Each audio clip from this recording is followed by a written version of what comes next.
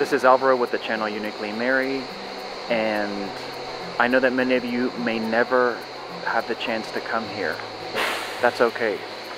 I want to take you on a tour, just a short tour, and I want you to imagine that you are here. Imagine that you're here with me. You see that there are thousands of people here.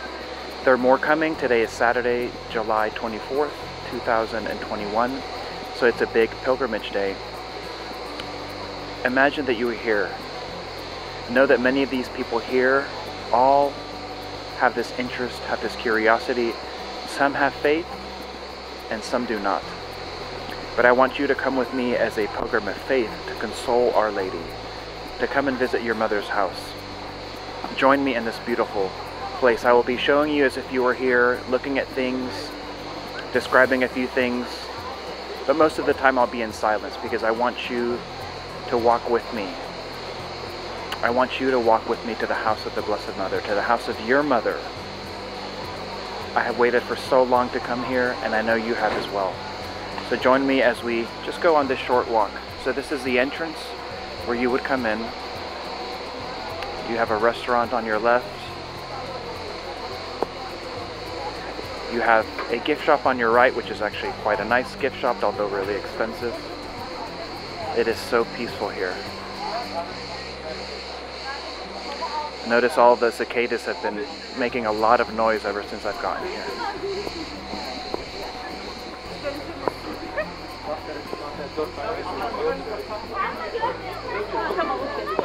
The weather, it's about the mid-80s, sunny and beautiful.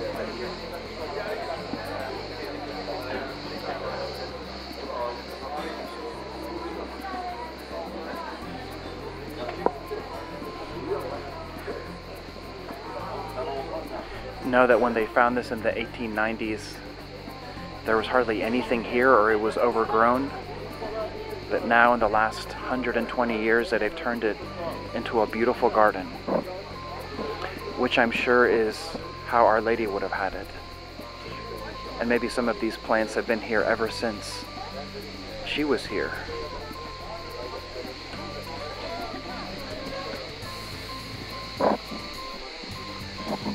Now this is on a small mountain overlooking Ephesus, but it's not at the summit of the mountain. If you were to go up higher up there, at the top of the mountain, you could actually see the ancient city of Ephesus.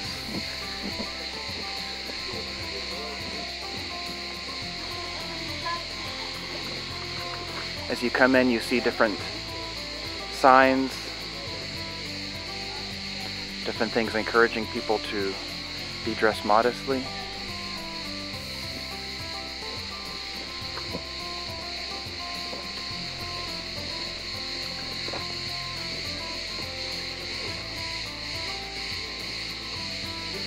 You could see off in the distance some of the mountains.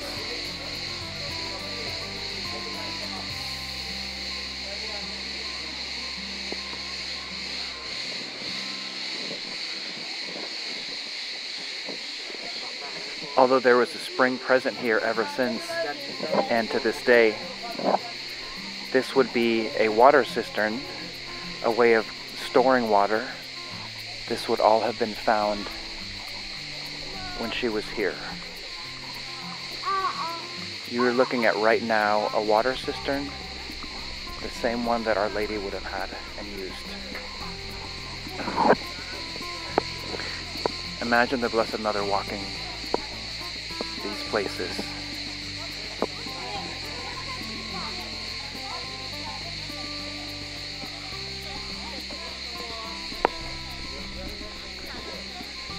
Now we will begin to go up here.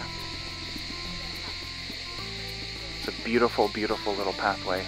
Normally there are many more pilgrims, but since it's still early, they're not here.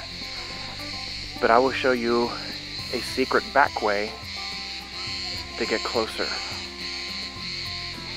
Now let me just give you some time so that you can read.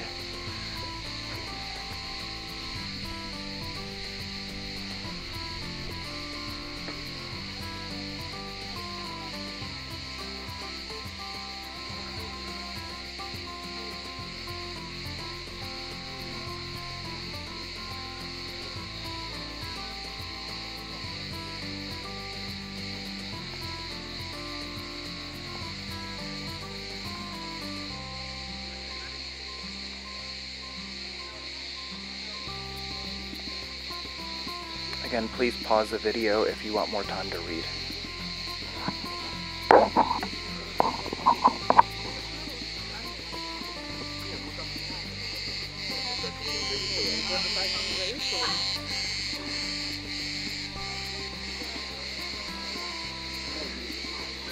When you look at the different pilgrims,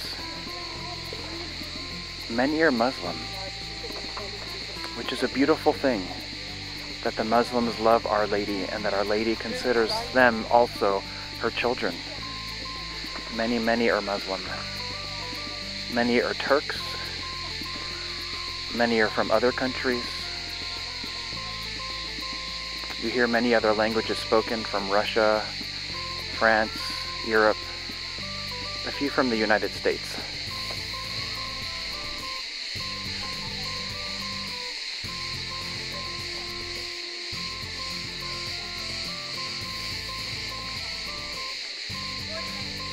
Now here we will be coming up to the bottom of where Mary's house is. This is a prayer wall where people tie cloths, right now masks.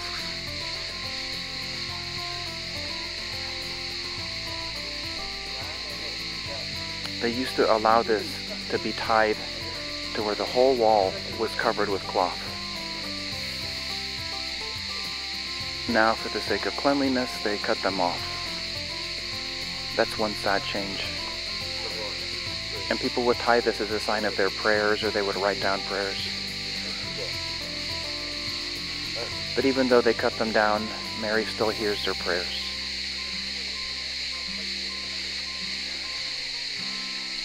This is where they have channeled the spring water.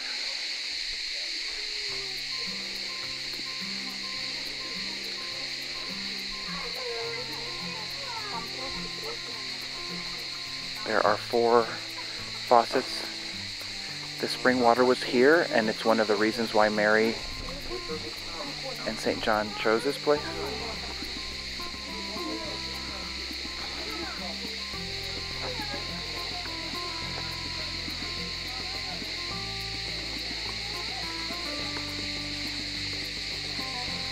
Now imagine yourself drinking this water.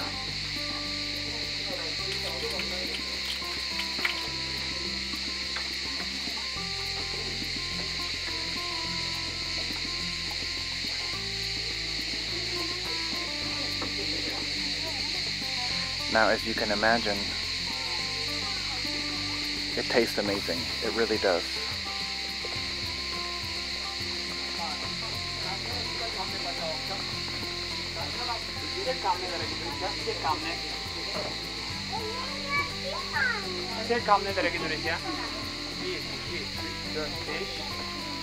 Walk with me as we go up to her house.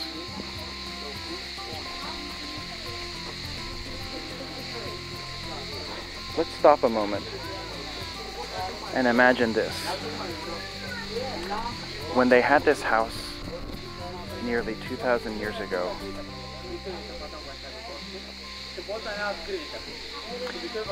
they had no path to get up here. The apostles had to trek through this forest. It was a 3-hour trek from Ephesus. Imagine what that would have been like.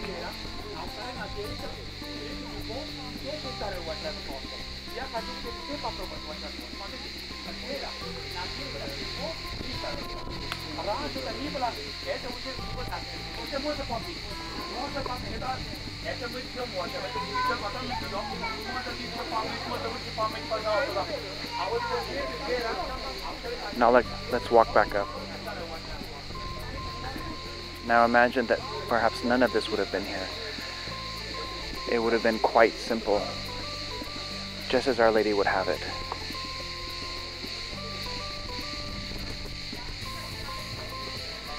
Here they have a souvenir shop.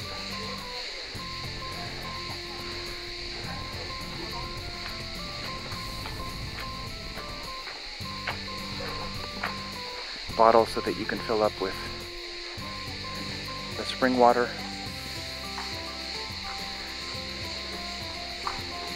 And then we are coming up the back way.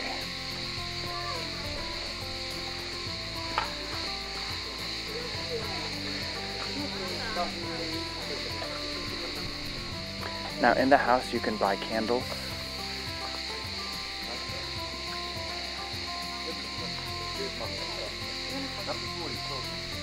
To leave your intentions for the Blessed Mother. Very simple.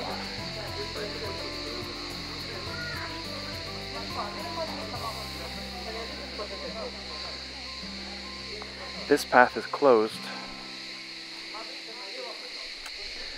but this led up to back behind the house.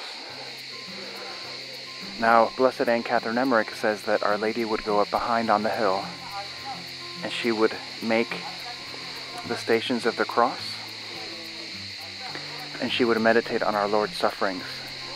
Those stones were found when they made the initial excavations and findings of the house. And those stones, which would have crosses on them made by Our Lady, are now held in a museum in Turkey. Now right next to the house,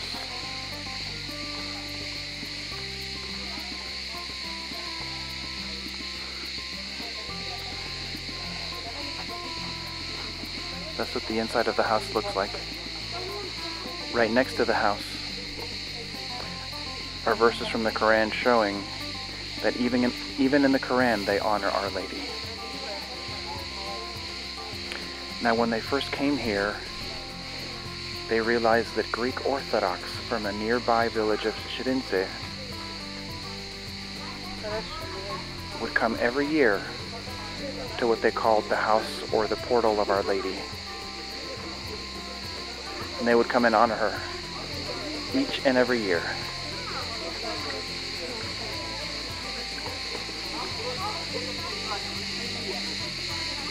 Now here you can see the thousands of pilgrims lined up all day long.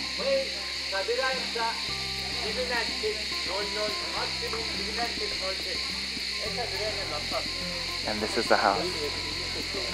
This is the house of your mother. Take a look at it. Gaze at it.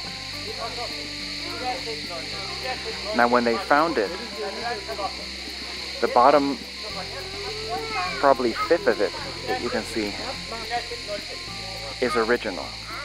That's dated down to the 1st century. That's all that they found. They found ruins and rubble. But they were faithful to the description by Blessed Aunt Catherine Emmerich of the house. And they built it using ancient material so that it would be an exact replica of where she would have lived. This room right here that you were looking at is where she slept. It was on the right side of the house. The house was shaped like a basic cross. This is where she slept, and this is where she died. In fact, right there inside is an image of the Dormition, of when Our Lady dies surrounded by the apostles. That's where she died, where the apostles were. Not in Jerusalem, but here where she lived the last 7 to 9 years of her life. In that middle section would have been the main place where she lived, worked, cooked, and prayed. That's where Mass would have been celebrated. And this would have been the entrance area, kind of like a reception area.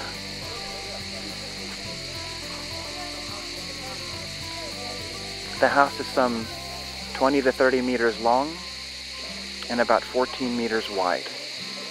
There's a room on the other side that, because of some foundation issues, was not rebuilt. But you can see it is simple, it is beautiful, and the more and more that I am here, the more in love with this wonderful house. My friends, I hope you have enjoyed this little, so to speak, virtual pilgrimage to Our Lady, Our Lady's house. Know her great love for you.